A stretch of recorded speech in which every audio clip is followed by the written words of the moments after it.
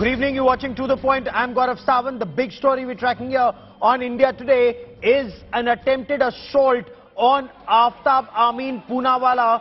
Look at those visuals. Those are members of an organization that calls itself the Hindu Sena, armed with swords. 4 to 5 men attacked a police vehicle that was carrying Aftab Poonawalla, the man accused of not just strangling Shraddha Walkar in the national capital, then cutting her body into 35 pieces and throwing away those 35 pieces in different parts of the national capital. Watch these images carefully.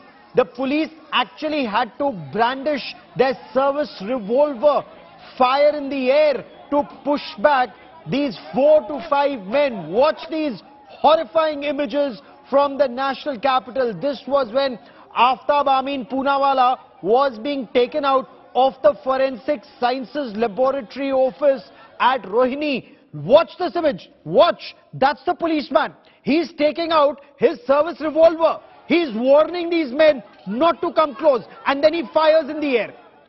Hear this. I'll come to you in just a moment with much more on this very, very disturbing story.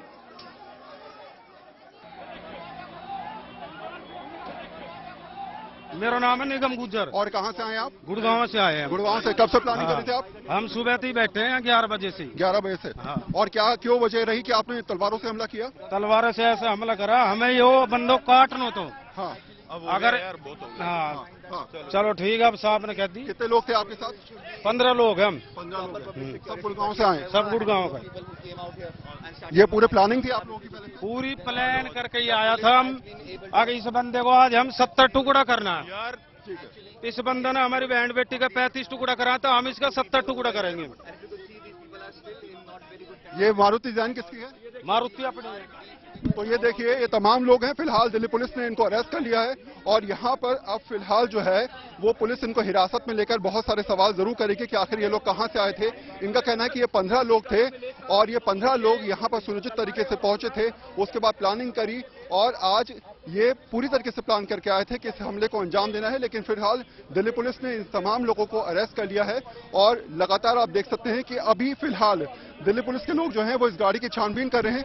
कोशिश करूंगा, मैं आपको दिखाऊंगा। आप देखिए कि लगातार जी आप देखेंगे फिलहाल जो है वो लगातार दिल्ली पुलिस के लोग जो हैं गाड़ी को ले जाने की कोशिश कर रहे हैं और इस गाड़ी के अंदर तलवारें भी हैं, हथौड़े हैं, विकेट हैं। पूरी सुनियोजित तरीके से यहाँ पर ये हमले को अंजाम देने का प्रयास किया था और आप देखेंगे कोशिश लगातार अब दिल्ली पुलिस की ये है कि इन लोगों के नाम जानने की, आखिर ये लोग कब आए थे, कितनी देर से खड़े हुए थे, क्या इनकी प्लानिंग थी और किस तरीके से इन्होंने आज इस हमले को अंजाम देने का प्रयास किया था। हम बंदूकें भी लाएंगे, राइफल भी लाएंगे। अगर किसी बहन बेटी पे कोई हाथ उठाएगा, आप भी हमारी बहन है, हर माता बहन पे कोई हाथ उठाएगा हम मार देंगे। हाँ लेंगे, हम जेल काटेंगे।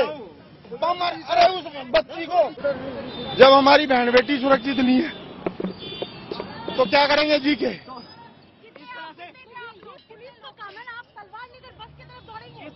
मैडम हम मारेंगे इनको क्योंकि हम पुलिस तो इसको सेफ्टी दे रही है। पुलिस सेफ्टी कर रही है हमारी बहन वो जांच का विषय है ना, पुलिस क्या कर रही है? मैडम मेरी आपको किसने हक दिया तलवार लेकर दौड़ने का? मैं 2 बेटियों का बाप हूँ। कल को मैं नहीं सर, कानून तो इसको सेफ्टी दे रहा है। आप तलवार लेकर दौड़ेंगे? तलवार नहीं, हम इसको गोली भी मारेंगे। हम हिंदू सेना से हैं। हिंदू सेना से कितने लोग आए थे आप? हिंदू सेना से हम 10 आदमी आए हैं।